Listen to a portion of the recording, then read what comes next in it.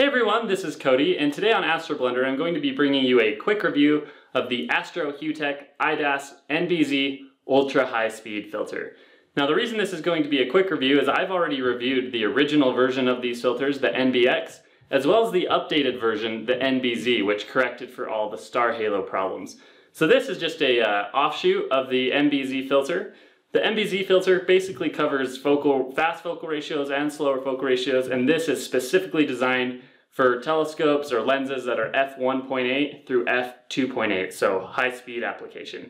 That being said, let's go ahead and jump into it. So to give you a little background on this filter, the NBZ is Japanese made and it started with the NBX, and that was a really good filter for pulling in a lot of hydrogen alpha and oxygen 3 data into your images, so a lot of emission data. The NBX though suffered from star halos, so they came out with the NBZ, which is this version, which takes care of a lot of those internal reflections, and the stars are beautiful. Now I'm not going to say it takes care of all the internal reflections because that would be a very difficult task, but it's so good you can really not even notice that they're there.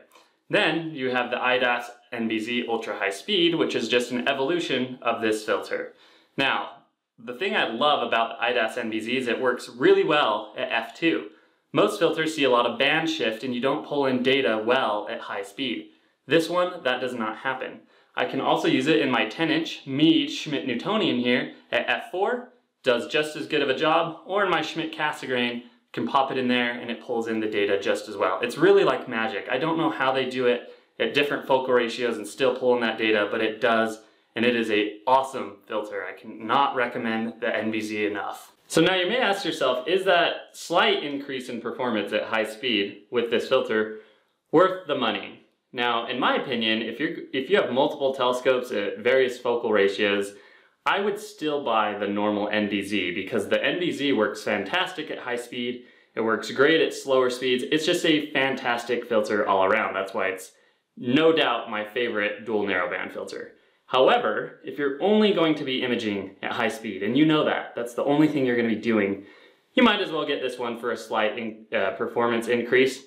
The other thing is because this filter is pretty niche, it is actually cheaper than the normal NBZ. So if you know for a fact that high speed is the only thing you're going to be doing, you may want to go with the NBZ UHS. Okay, so let's go ahead and evaluate the IDAS NBZ UHS by taking a look at a few of the images I've taken with this filter. So this is the Western Veil Nebula. It's a 5-minute single exposure here taken through my RASA 8. And really what I was aiming for in this 5-minute exposure was to see if I could produce any star halos, because 5 minutes in an f2 system is quite a long time. So if I zoom in here on this bright star 52 Cygni, you do not see any halos at all, which is nice. Now, this is just a single exposure, so what happens when we look at a stacked image? Well, if I zoom in here on my stacked final image, you can see that, again, there's no halo around 52 Cygni. Now, this is a pretty bright star. I have seen halos on it in the past through lots of different filters, so that's a positive right there for the NBZ UHS. Okay, let's evaluate this filter for star halos at a little larger scale. So this is the Horsehead Nebula, which contains the star Alnitak almost right next to it in the field of view here. And this star, this is found in the constellation of Orion. And this is one of the brightest stars that people will get in their images. It's very, very bright. And again, notice here in a single image, if I zoom in here, you don't even see the beginnings of a halo. So this filter is amazing because an f2 180-second exposure, that's a long time and you don't see any traces of haloing at all. Now let's compare that to the original version of this filter, the IDAS NBX. And you can see there is halos in the original version, quite drastic halos, right? So this updated version, or the NBZ I should say, and the NBZ UHS shown here, have done a remarkable job at removing those star halos and making this look nice. Now, if we look at the stacked version, the other thing I want to point out here is just how much the hydrogen alpha data is coming through at f2. I barely processed this for noise. I did not adjust the curves whatsoever. This is a natural look at how much hydrogen alpha came through this filter. I was pretty shocked when I stacked this in AstroPixel processor that this is how much color came out. And if you look at that star again, Alnitak, I zoom in on it, it looks absolutely perfect. In fact, those diffraction patterns look really beautiful. That star's shining really brightly there. You have that ton of nebulosity coming through, and this just looks phenomenal. So again, this is just more evidence why the NBZ is my favorite dual narrowband filter, and the NBZ UHS just does an amazing job here, especially in this region. It's just very, very rich. Now I wanted to highlight the contrast that this filter provides by taking an image here of the Orion Nebula. And if you look between the Running Man Nebula and the actual Orion Nebula itself, you'll see these wispy hydrogen gas clouds. And there is a lot of detail in there. Nice contrast between background and stars, and just really good detail in the wispiness there. Now, you might be saying, this image is pretty overexposed, and you would be right, that core is blown out. But if you spend any amount of time on Orion, you are gonna blow out the core. And a lot of astrophotographers will mask in those core details. But I actually find this to be a more realistic take, because I'm not mixing and matching exposures. It's just one exposure, kind of like what you would do normally with a scientific image. The other thing about this is you'll notice it's predominantly red.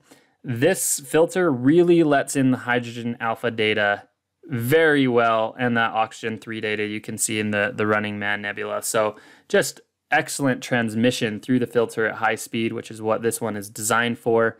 Great contrast, great looking stars, and yeah, I mean, hydrogen is the most abundant element in the universe by far. So that previous image you saw of the Horsehead Nebula, this one, they're predominantly red, and that's basically how it should be. Now finally, I wanted to test this filter just to see how well it transmits the hydrogen alpha and doubly ionized oxygen bands at high speed, which is what it's advertised to do. So I slewed my telescope over to Pickering's Triangle here, which is a portion of the Veil supernova remnant, which is one of my favorite areas of the night sky. This looks like a beautiful rose here. And I decided to use 5-minute exposures, again using the Celestron RASA 8 at f2, all night long. And look what came out. Look at the saturation of that hydrogen alpha. It is coming right through. The oxygen is coming right through. It is very, very saturated. It's just popping right out. So transmission of this filter, f2, excellent. It just looks great. Now, normally when you're using a narrowband filter, like a hydrogen alpha filter, the stars are pretty reduced. And you can see here, 5 minutes, it's a lot of signal. You are getting just overwhelmed here. This image is just popping. So maybe a little bit too long on this target, but it really fulfilled my test. The light is coming in and there is no shortage of it. It is very saturated. So again, this filter does a great job reducing halos, or not even reducing, they're non-existent.